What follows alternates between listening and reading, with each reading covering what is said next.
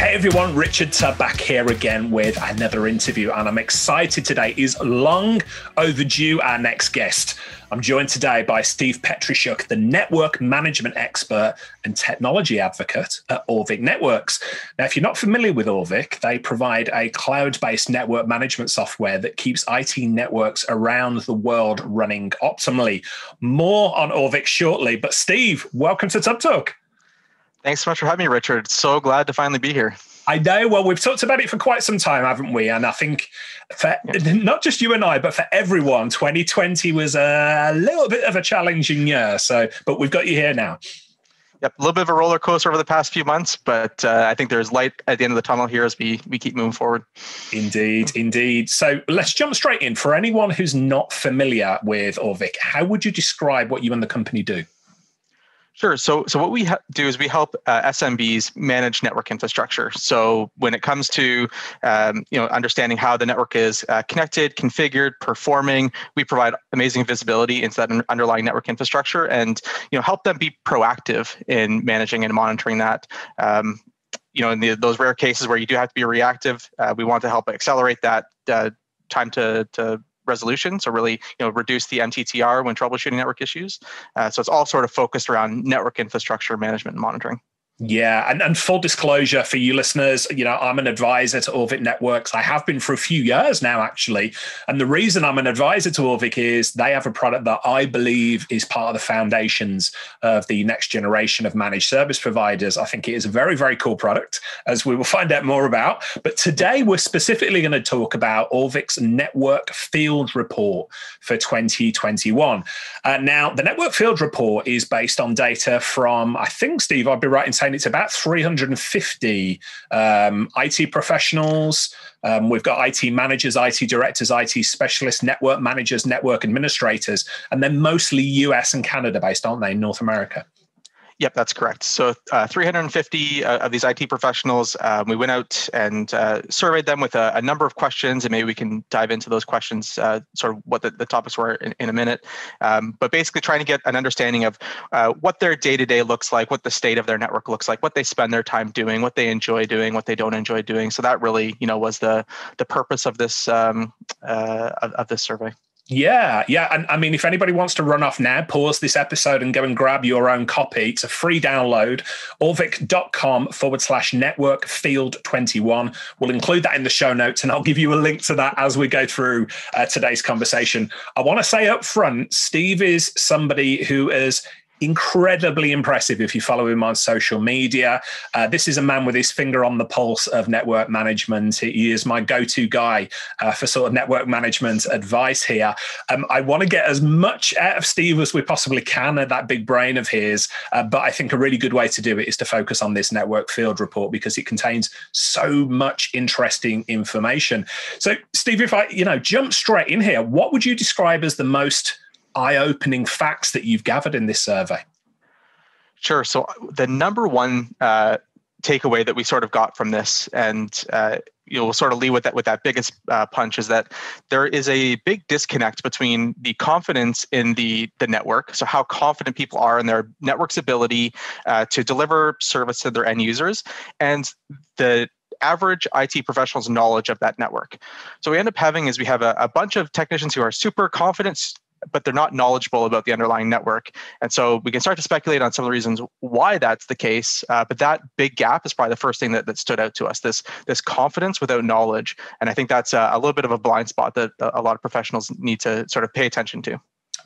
That's the first thing that jumped out to me as well, Steve. In fact, I'd go as far as to say it blew my mind. So if I'm reading this right, more than half of the respondents admitted that they didn't know really how their network is configured.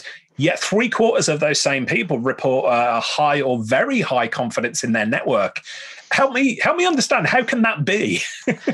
Yes, so I think it's rooted in the fact that if we haven't had an issue, we haven't had to be reactive for a certain period of time. We therefore get this confidence, right? So things have been operating smoothly. I haven't had to react. My network is still performing. I haven't had user calls. So I build up this sense of confidence just because I haven't had any issues recently. It's sort of that recency bias. I think all it takes is one incident in the network for then you to realize, I actually don't know how things are connected and configured. I don't know how the network is performing, and I don't have the tools in place to help me react to this user issue quickly. And that's when we'll start to see that confidence decrease. I think it's great overall that we're confident. It allows us to all sort of sleep well at night, but we just want to make sure that confidence is not misplaced. So that I think as we move forward, the better job we can do about understanding the networks that we manage, how they're performing, how they're connected, how they're configured, so that our confidence is justified. I'm not saying we need to reduce our confidence. We just need to make sure that we have the knowledge to back that up.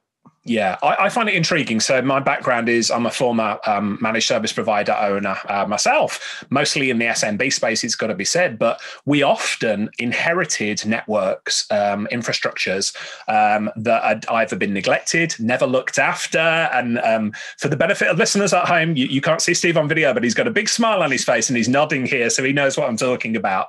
But we often inherited those type of networks. And actually, despite our best efforts, I think what most MSPs do is they take a if it ain't broke, don't fix it sort of attitude towards here. So what advice would you give to people who've perhaps inherited a network, don't really know how it's working, but it is just working, so they don't want to break it? For sure. So I think the first stage in there is sort of doing that network assessment process, right? Going through, doing a network discovery, understanding what's out there. I know a lot of service providers will build that in as part of their ongoing service as well, right? On whether it's a quarterly or semi-annual basis, go through and just survey the network if you're not doing it all the time, always on. That way you have a sort of that level set of what is on the network, what you're expected to manage. You know what changes that the customer may be introducing to the network. I mean, I was smiling earlier because there's been on thousands of deployment calls when we deploy the Auvik software out to an end client network, and I want to say it's somewhere in the neighborhood of 75+% of those.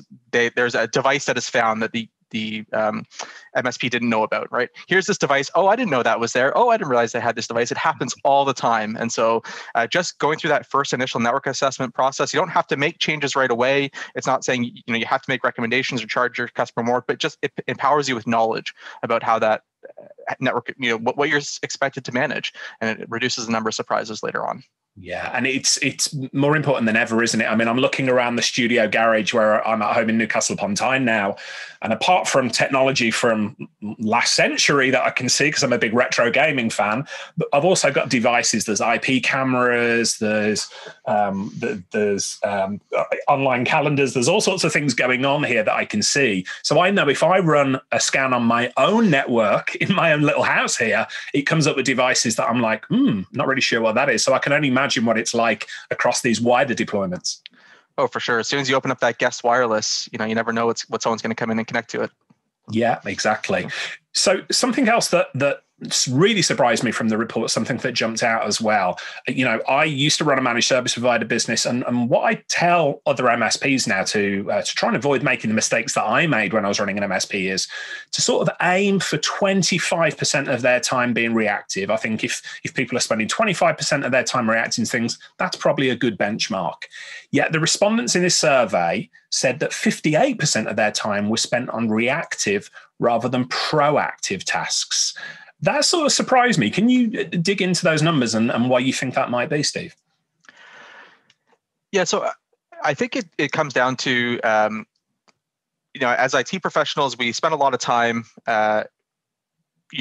in this reactive state, and starting to dig yourself up from that can be very, very challenging over time. So what we basically have to do is we have to almost do that pause and reset to allow us to get in front of the reactive change. It's no easy task, right? It's no easy feat to just say, today I'm reactive, tomorrow I'm going to be proactive. But we need to understand a little bit about the tasks that we're doing that are causing us to be reactive, where we're spending our time. Are we spending our time most efficiently? One of the other points that came up in the report is that there was about 52% of the respondents said that they spend the majority of their time doing projects that they hate or tolerate. Yeah. So that's a lot of time doing things that you don't want to do.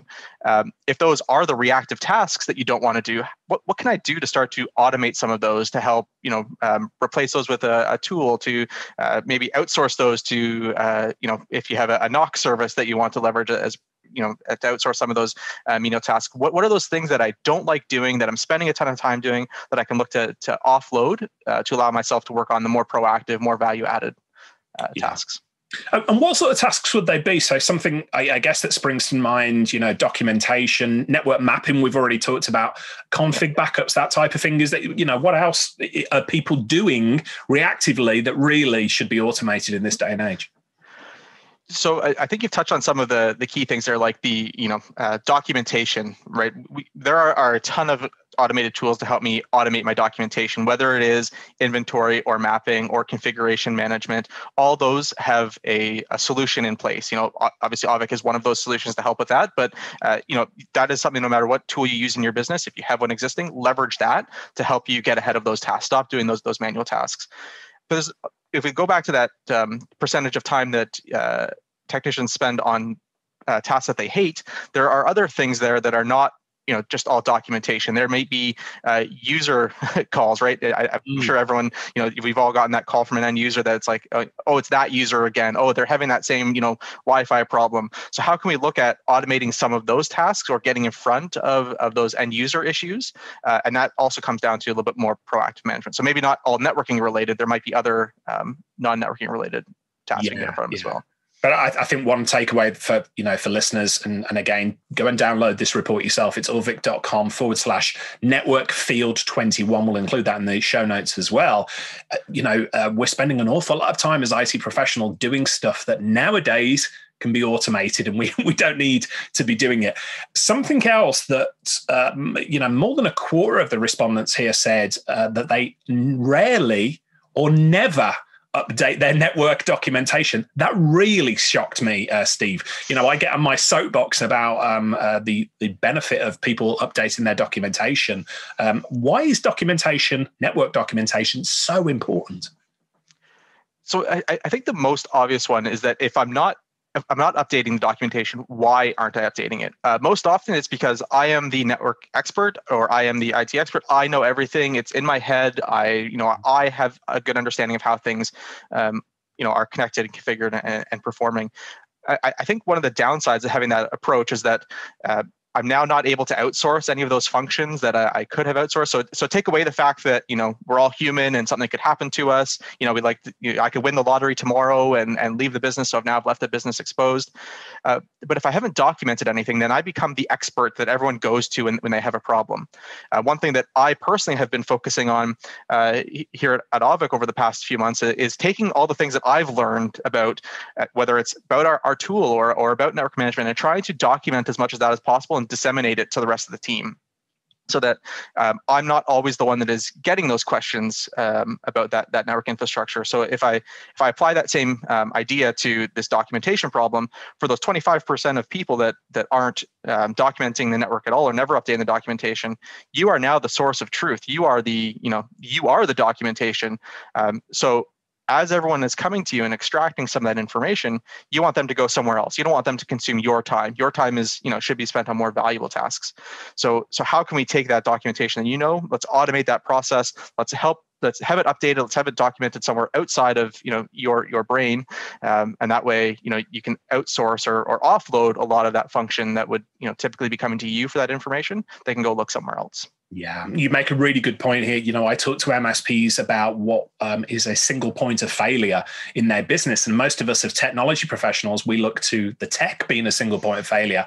All too often, isn't it, Steve? It's what's kept up in people's heads that really needs to be shared with the team. So, if you're taken out of the business for whatever reason, if you've got all that knowledge in your head, it's going to do nobody else any good whatsoever. But I really like your point about, if anybody listening to this is maybe getting a bit tired with other engineers tapping them on the shoulder. Hey, Steve, what's the IP address for this? Or, hey, Steve, what's the username and password or whatever? That's going to strike a chord with people, isn't it? It's something that you and I are very, very used to. And getting that information out of your head down into documentation is so important for that. Yeah, absolutely. I know we talk a lot when we're talking to our MSP partners and then clients about alleviating some of the time that the level 3 techs used to spend on some of these networking tasks and enable the level 1, level 2 techs to start to solve those problems. And a key part of doing that is taking that, taking that knowledge, taking that expertise, taking that, all sort of those systems, process, documentation that they've built up in their minds over time, and bringing that, sort of knowledge is power, sharing that with the rest of the team. So as much as possible, we want to be enabling everyone across the business to perform sort of these network functions. Makes a lot of sense. A couple of other things that jumped out to me about the report, and again, a big shout out for this report. And how many years have Auvik been producing this now? It's got to be 3 or 4 years, right? So we do a couple different types of reports. We did this network field report back in 2015. So it's actually a 6-year gap between the two reports, which is actually showing some light on a few metrics that have moved. But this is the second time that we've done the network field report. Yeah, there you go. It felt like you've done it every single year. I'm giving you way more credit than you deserve. So take that credit. We deserve it all, Richard. Thank you. The two things that sort of jumped out at me, it was to do with the automation piece. So the report tells us that between 28 and 55% of network configs are changed daily, respondents were saying. And if you're interested, that percentage grows depending on the size of the business. Yet I know from experience that device configuration backups are rarely thought about until it's too late. It's a little bit like backups as a whole. And, almost a quarter of small businesses, the report tells us, and small businesses being 1 to 10 employees, they never back up their configs. So my question for you, Steve, is this an opportunity for MSPs managing smaller clients?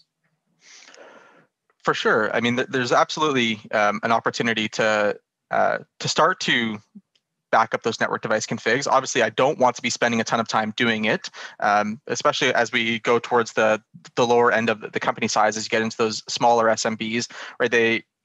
You can't really devote that same amount of time to. They all have a firewall. They're all going to have a switch. So the number of network devices doesn't necessarily scale linearly with the number of employees. So as you get smaller, the cost to or the manual cost in backing up those configurations, it's sort of the same, whether they're 10 users or 50 users, they're both going to have a firewall and switch, maybe a couple switches. But what we can do is we can go in and start to automate some of those configuration backups, right? Add some tooling into the mix to help you provide a service to help, again, back up those configurations with sort of as minimal effort as possible. And so that's what I would, if I was a service provider, I'd be looking to say, here's an opportunity to reduce the risk for this customer by, backing up those network device configs. I can do it with automation. It's therefore fairly low cost to me to do. I don't have to add people to the problem, and I get an immediate win once I start backing up that configuration. So it's definitely something that you should look into. Yeah. And you touched upon something earlier that I want to elaborate on, and that is the security side of things.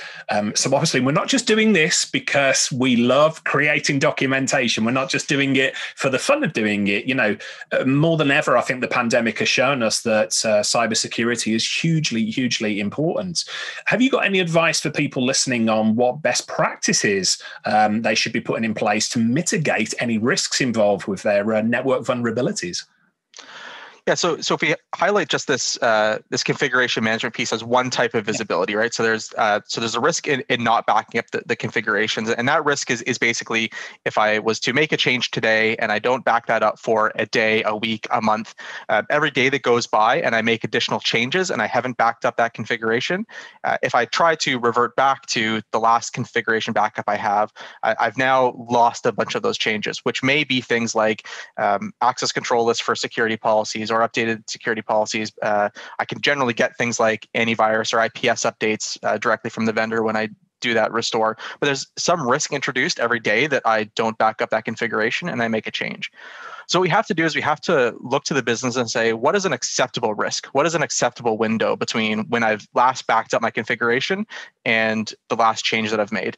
And for the most mature and largest organizations, that window is very, very small. It's every configuration change you make needs to be backed up. I would say that general rule of thumb should apply to every business, that if you make a change, you should be backing it up. However, for a 10-user organization, maybe that risk is smaller. So if you take a risk approach to this, maybe I don't need to back it up every single time I make a change.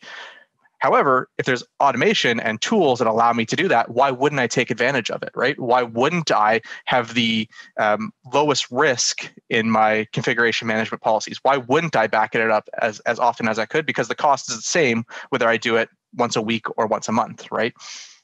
Yeah, absolutely. Why wouldn't you do it? It's the bottom line there. Automation.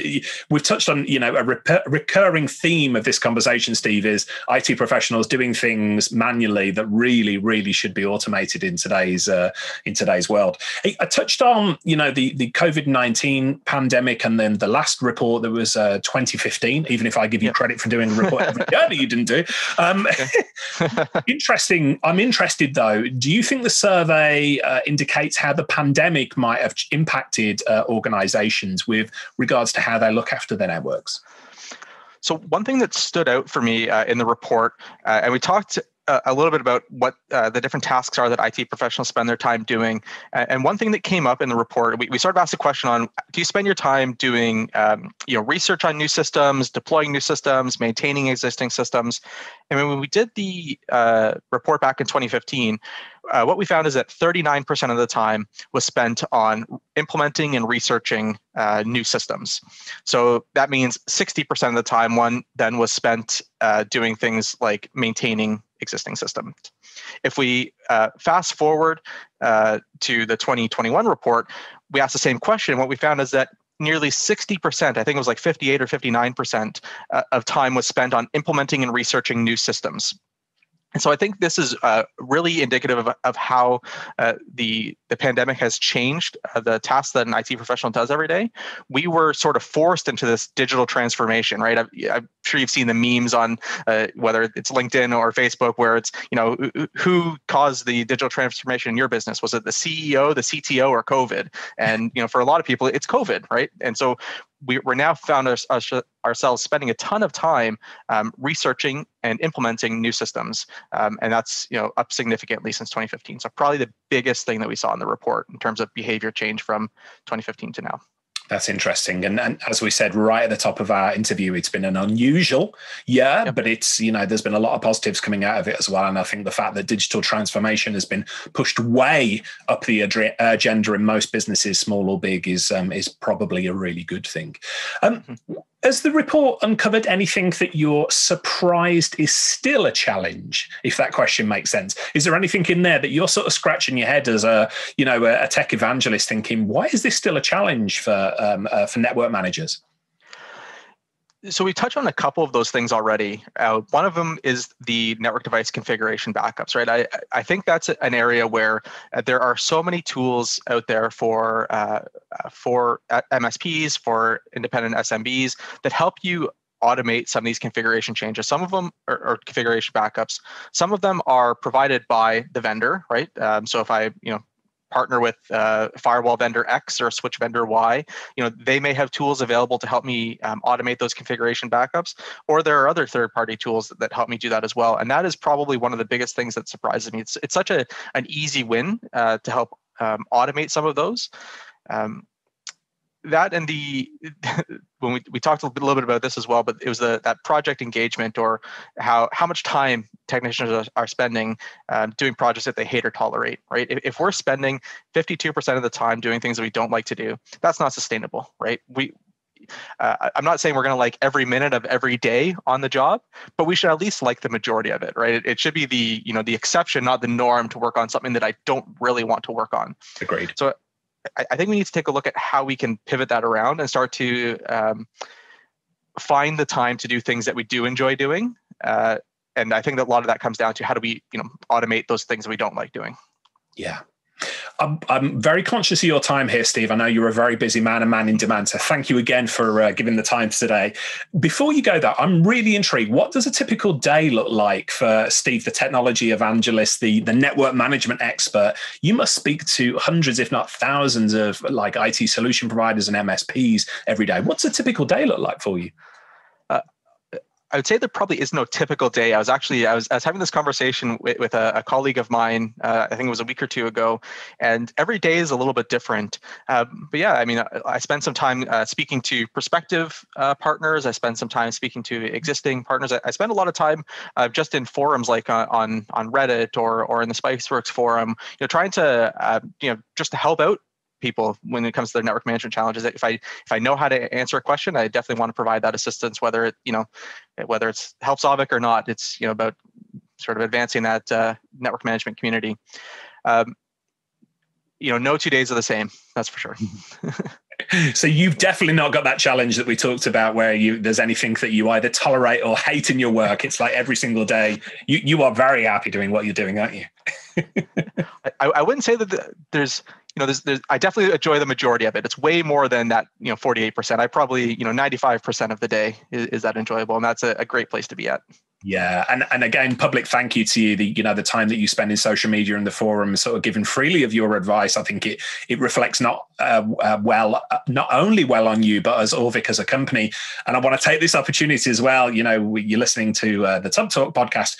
If you've not already checked it out, check the Frankly MSP podcast out as well from Jennifer and the team at Auvik. It's a really, really good podcast with lots of great listening on there as well. And talking of community, like the world has changed in the last 12 months, sort of irrevocably. You and I got together, didn't we? It was January of 2020, and we got together at the Frankly MSP Live conference over in Santa Barbara in California there. And it's the first time we had an opportunity to get together. And even though it was only 13 months ago, it feels like a world away now, doesn't it? It feels like ages ago. That was actually the last business trip that I had before we sort of started closing things down for the pandemic. So probably a good one to end on. It was definitely a lot of fun to meet a lot of Auvik partners and other MSPs from across the globe. Definitely a good time, and thanks for joining us there, Richard. It was definitely a lot of fun to have you meet you there. I was honoured to be invited to go along to that conference, and I was only talking to my wife Claire the other day, who you had the opportunity to meet. What a great way! We were looking back now. Not only was it a great trip anyway, but when the pandemic hit and the lockdown hit and everything, we're looking back, Claire and I, and like that was a really good trip, and we're so glad we made that trip and got to spend it with you guys. So thank you again for inviting us over there. I know it's a bit early to say, but any news on maybe if the Frankly MSP event will come back in the future when things are a little bit different? I know the team is hard at work now, taking a look at the different event dynamics, understanding whether there's an appetite for people to go to events or not. So there's definitely a lot of work going into understanding whether that's going to be a thing. Not in 2021, I don't think, but let's keep our fingers crossed for 2022. Well, I hope you and I get a chance to have a beer together at some point in the near future anyway. Steve, sure. Really, really appreciate your time today. Again, for anybody listening, you can go and grab the show notes to this show with all the links that we've talked about, but auvik.com/networkfield21. That's Auvik, AUVIK.com/networkfield21. That's where you can go and grab this report from. It is excellent. It's a fairly short read. You'll get it read in less than 30 minutes, very graphical for people who love pictures like me. It was great to look at as well. But you've just done an incredible job putting this information together. So thank you for sort of sharing the knowledge. What would you say if you could give one piece of advice for anybody listening today, folks who manage networks? What would that piece of advice be? I would say take a look at the tasks that you are currently doing manually and try to understand what are those things you can automate. I know we've touched on automation a lot, but that would be probably my one key takeaway. We spend far too much time doing things manually that we should be automating. So what is it in the network management realm that I can do to automate? Yeah, great advice. Steve, thank you again. And thank you for all the time that you spend in the forums. People are going to find it really easy to find you online. But if anybody wants to reach out and continue the conversation with you, what's the best method for them to do so? Sure. So best way to reach me is you can reach out to me on LinkedIn. You can go ahead and follow me or just connect. Definitely open to connecting as well. Steve Petryschuk. I think the link can probably go in the show notes here. It's a little bit long to read out here over the over the audio.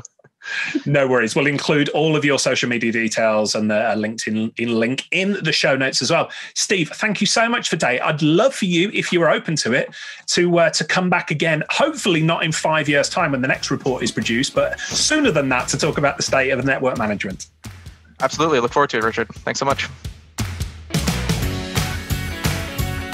Hey folks, Richard here. Thanks for listening today. I know you've got a ton of options for who you listen to nowadays, so I really appreciate your support. Do you have any feedback on this episode? Ideas for future guests? Tweet me at Tublog using the hashtag TubTalk. I respond to every tweet and really appreciate your feedback.